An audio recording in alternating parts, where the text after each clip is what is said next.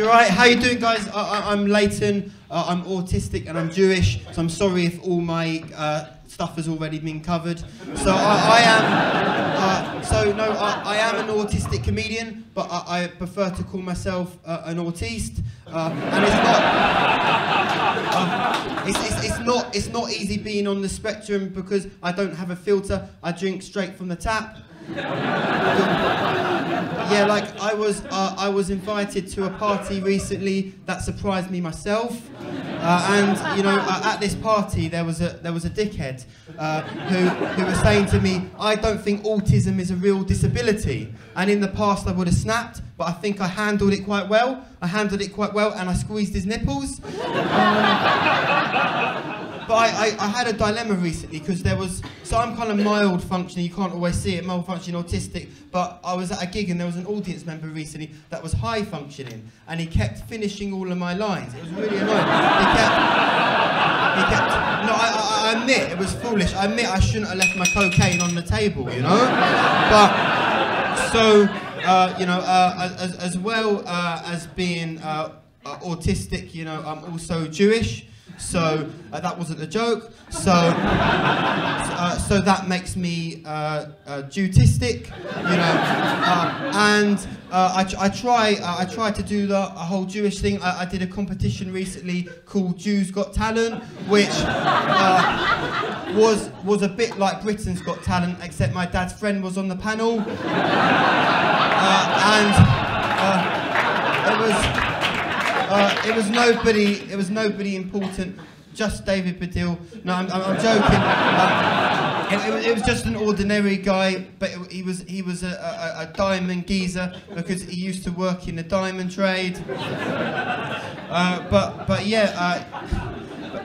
But yeah, so like, I've always struggled to hold down a job. I used to work as a KP, like washing dishes, but not everyone knew what that is. So some people just used to think I worked for the company KP Nuts. And I used to say like, well, I don't work for KP Nuts, but I do work as a KP for peanuts. So I was kind of like, so I just want to let you know, while I was washing the dishes, 80% of the water that I used to wash the dishes with was my actual tears. Thank you. The people that are going, don't worry, because isn't it scientifically proven, some tears are good and that. So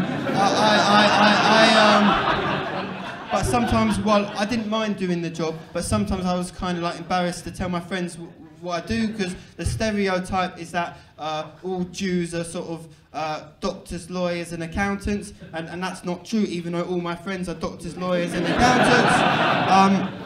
And you know, like I was really sort of embarrassed, and eventually one of my friends found out and he said, "Oh, where do you do that?" I was like, at a sushi restaurant. It was like, "Oh my God, I love sushi, can you get me a discount?" Which is like the most Jewish thing anybody could ask. And he was like, he tried to make conversation. He was like, do you enjoy the job? You know, and I was like, I love it. I love washing fish slime out of the sink. Fish slime is my favourite sort of slime. I love it, man. But like, so like, I did second class, really. I didn't. As I say, like I didn't mind the job because I get to spend a lot of time by myself, and I like that. And like I spent a lot of time with the dishwasher. I spent so much time with the dishwasher. It was practically my girlfriend. I used to tell it jokes, and it used to spit water out of me, just like my real girlfriend. Like I'm joking. I don't have a real girlfriend, but I do have a sex robot, or that's what I call her anyway. I'm joking, I don't have a girlfriend, but so I'm just going to sit down to relax a bit more. But that's so much better. Oh my God. So can you see me? Oh, so like you can check out the Jewish nose from the side angle. But as I say, so like recently, so I tried to do the whole Jewish thing. I was at this sort of Friday night communal dinner, and the rabbi was speaking for 2.5 hours. It was sending me to sleep, and my friend David, this was the most interesting part of the talk, my friend David turned to me and said, "Would you bang the rabbi's wife?" And I said, "That is disgusting, that is disrespectful and sexist. There's no place for that in the modern world. I would not bang the rabbi's wife, but I would bang the rabbi's sister, because she's younger and she's got less kids." Thank you, man. Cheers. Oh, I'm quite funny. But thank you. But felt like I was sitting down and enjoying myself. I had my time. You've been a lovely audience. Thank you so much. Cheers.